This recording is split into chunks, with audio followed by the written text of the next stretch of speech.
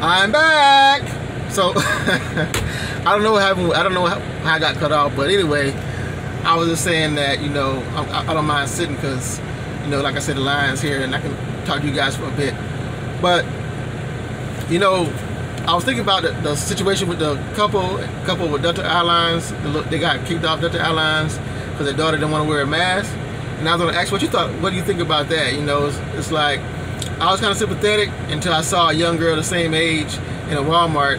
A mom put a mask on her and she put it around her ear and they walked around in the store. I said, how old is she? She said she's 2. And so I figured if she can learn to do it, so can another 2-year-old. It all depends on the parents and what the parents teach the child. So I was kind of like, you know,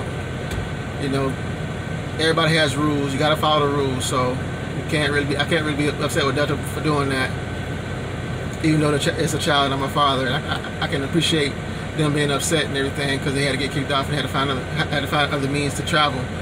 I can be sympathetic with that, but like I say, you know, because I seen a video of the child and she was just like shaking her head, no, she didn't want to put it on. But you know, sometimes I know kids don't understand, but when your parent tells you to do something, you know, if you're used to them telling you what to do and you're used to doing it, then she wouldn't have a problem putting it on when her dad told her to put it on. That's just my take. I don't know. You know, like I say, it's hard.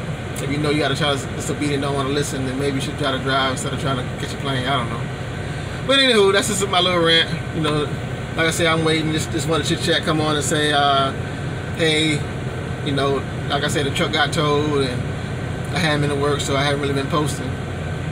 But I'm back, so I'm gonna start posting again. Like I say, January 15th is the last time is when I was out here last time. So we'll see what happens.